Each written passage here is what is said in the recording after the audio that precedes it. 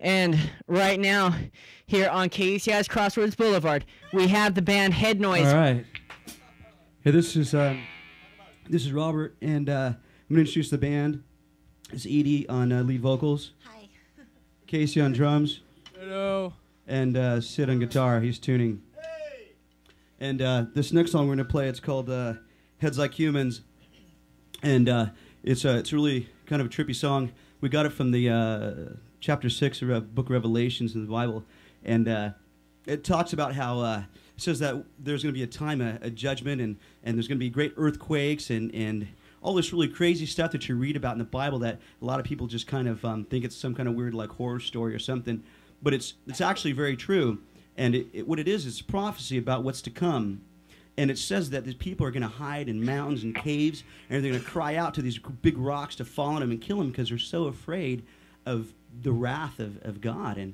And we were thinking, man, that's really scary. We didn't want to be in that position. So we just figured, you know what? We'll get to know God right now. And that way we won't have to be there. So here we go. This song's called Heads Like Humans.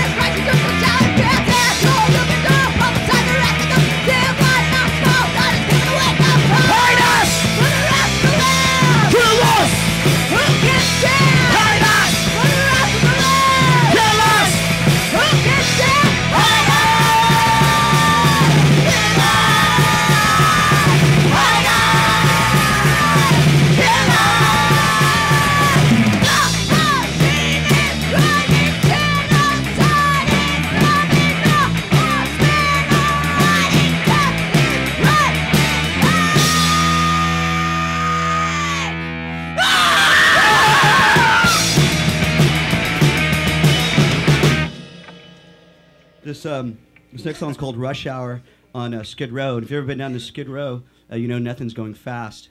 And that's kind of the way our problems seem when we're cruising through our day. It seems like everything's just attacking us and the world's getting us down. But when we take it and we bring it before God, it seems to be really quite small. And that's where we need to take all of our problems before Him.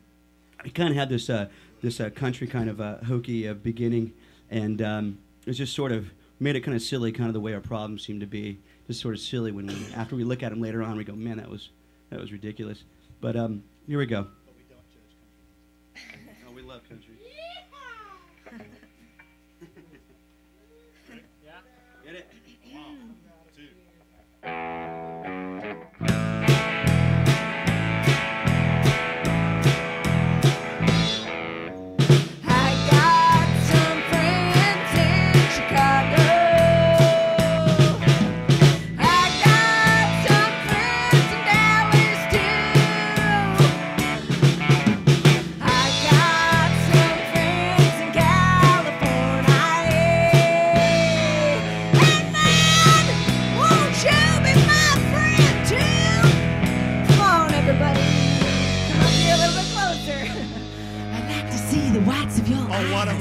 Get real close to your radio.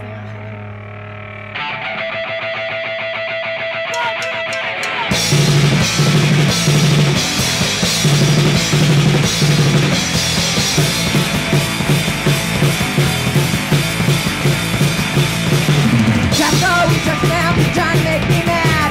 Add into the problems of the stuff we have had. I'm not sure you got no time to do day by day. Never been in that fire, what more can I say? Oh, hey, it's all that you see. Stop kicking me! Fighting till my set you free.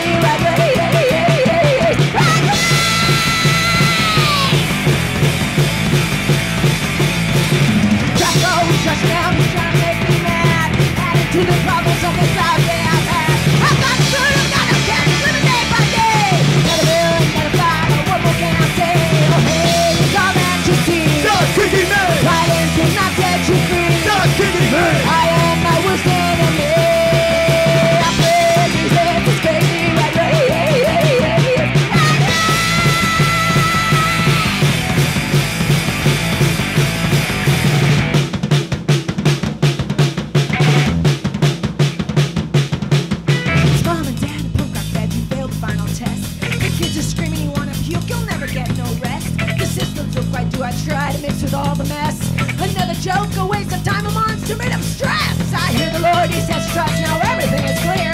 My problems really aren't so bad. What the heck is me?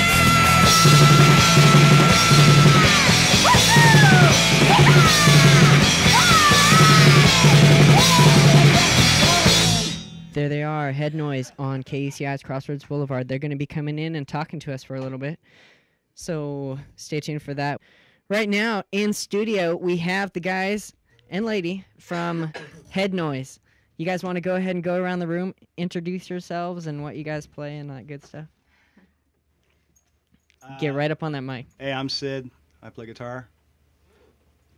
I'm Casey. I'm a drummer. I'm Robert, and I play the bass. Hi, I'm Edie. I'm Edie. Edie. And I sing or scream or whatever you want to call it. Vocals. All right. How long you guys been around? What do you say, about 4, 5 years? No, about 4.5 years. 4 years, 7 months, and 3 days. Exactly. I've been in the band for like 3 months or something. Yeah. Casey's the newest member of the band, and he's been in for about 3 or 4 months, I suppose. No, later than that. Since May. Since May, probably, yeah. Yeah, it's like 6 months. Yeah. Cool. Cool. Very cool. How do you think that the fans, when you guys go out there and play the shows, how do you think they respond to music as well as the message that you guys bring along with your music? How has it been so far? Well, it's kind of weird. Closer. There you go. Hello, is this okay? It's kind of weird. I guess we're our musical influences are pretty much the same kind of stuff, I guess, that most everybody else is, except that I guess we were kind of around when they were playing. Well, most of us were, but Casey's the youngin'. But actually, it's more of a bag on us because we're like old. We're old and decrepit. But no, I think our style's just a little different, just because the different backgrounds we've come from, musical backgrounds and stuff like that, and people respond well to it, and it's not just like the fans respond. It's the people we hang out with, because everyone that comes to see us, we try and get to know. We don't want it to be like, oh, it's us and them. We're up on stage and they're down there, but we want to. We're all the same people. Bands come to see us. We go to see bands. And it's not like there shouldn't be any kind of like level there. We just desire to play music that's going to minister to people and whatever. And I mean, basically, when you get down to brass tacks, is that the music is just a platform. It's just a dish that you put food on, and the food is the gospel of Jesus Christ. That it's the good news, and that's all we're about. We can be, we could be like, ska or polka or, a big band, doo-wop or, shoopy-doo, whatever it is, we can do, anything. And if it's appealing, that's cool, and we desire to make, we try to make decent music, we try. And, people respond well to it, and that's really pleasing to us, just because then they can hear what the Bible has to say. And whether it's by music, whether it's by just, talking with people at our works, or talking to people that we meet at 7-Eleven, or just, at a stoplight, whatever it is, however we can relay and convey the message of salvation through the blood of Jesus, man, that's what we're all about. Cool. Basically. We want to try to build relationships with most of the people, the shows, and a lot of times, people are kind of surprised that you're sort of like a real people. We want to be as real as possible. We'd love to have like big recording contracts and all that stuff, but I don't know. There's a lot to be said about that. But we would like to do those things and tour full time and all that stuff. But we're more interested in the youth and the people that come to the shows, and building relationships with them and sharing with them the good things that God's done in our lives. And so we have a lot of good friends. We've met a lot of people, and a lot of the kids are really beat up on, whether you're a Christian or not. The world really beats up on you, and it really tells you a lot of lies, and a lot of people just don't understand. And we just a lot of time we just want to sit there. We just want to listen, because people just need someone to listen to, someone to talk to, and we'll do that, and we'll pray with them. And so a lot of the people that come are really excited just about the gospel being preached because they don't hear it and at the shows, and a lot of times it's really watered down, and we don't have any kind of like sermon setup or anything like that. We're just really just a bunch of outcasts. We never really fit in really anywhere, and so God accepts us. No one in the world, no one in the universe has time for us, but God does. And that's really what we're letting people know, is that we're just a bunch of outcasts and just a bunch of misfits that have found hope in God. And that's really what we're trying to share. And believe it or not, a lot of people just don't know that. They just don't know that God loves them just the way they are, where they are with all their addictions and their problems and all that stuff. And so I guess in answer to your question, it's pretty well received. Even a lot of the secular punk bands that we play at the Roxy or someplace like that, they like it because it sounds a lot like the 80s stuff that we grew up with. Cool. Very cool.